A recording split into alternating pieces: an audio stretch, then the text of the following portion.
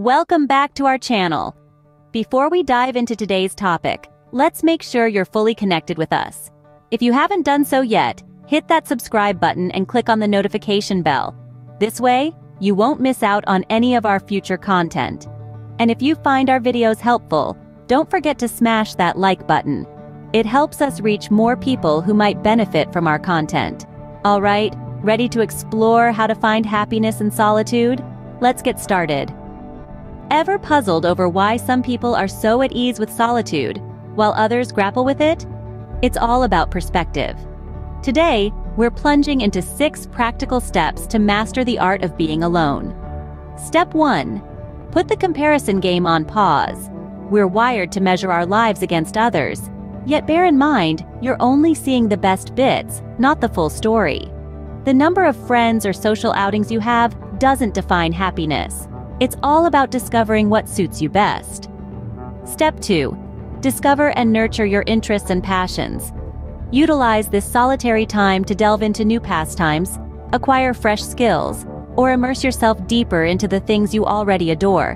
When you're engrossed in activities that bring you delight, solitude becomes an option, not a burden. Step 3.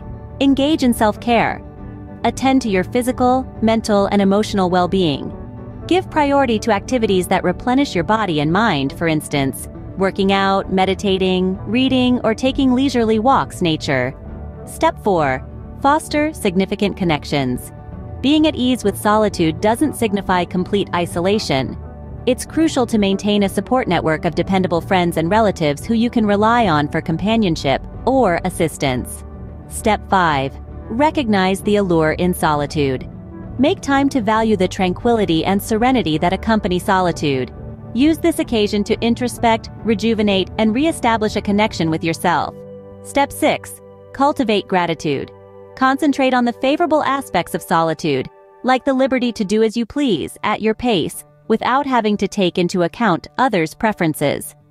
Be appreciative of the possibilities that solitude presents for individual growth and self-realization.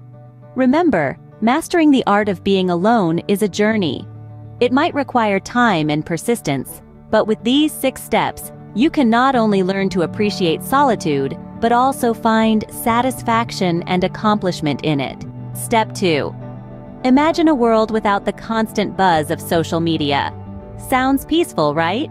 If the never-ending stream of posts and updates leaves you feeling stressed or left out, it's time for a little experiment. Try taking a 48-hour break from your digital feeds.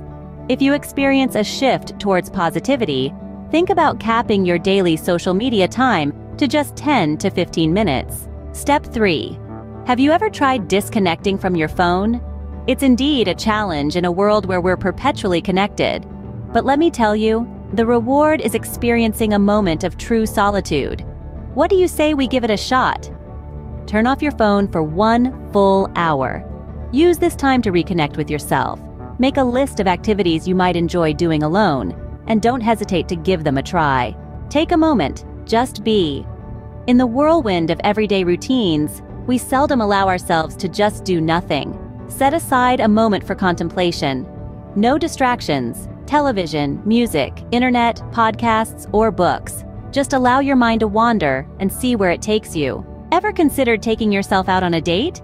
It might seem odd, but it's a fantastic method to relish your own company. This could be a fancy dinner, an exciting movie, or a peaceful walk in the park.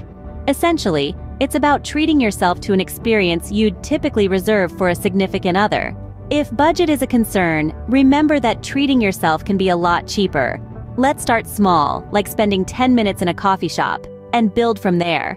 It's an interesting journey to embark on, so let's see where it leads us. Step 6. Engage in movement.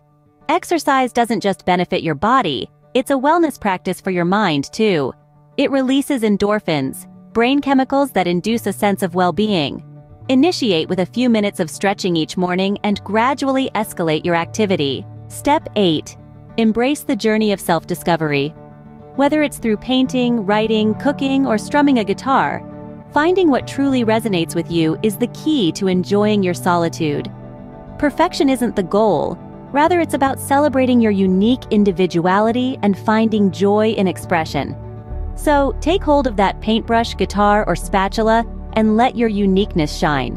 Remember, the beauty of creativity is in the process, not the final product. It's about the journey, not the destination.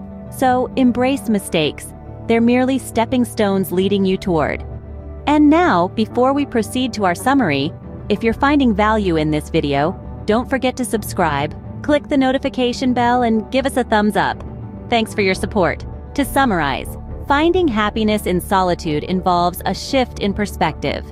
Stop comparing yourself to others. Take a step back from social media. Give yourself a phone-free hour. Allow your mind to wander. Take yourself out on a date and incorporate physical activity into your routine. Remember, it's about finding what works for you.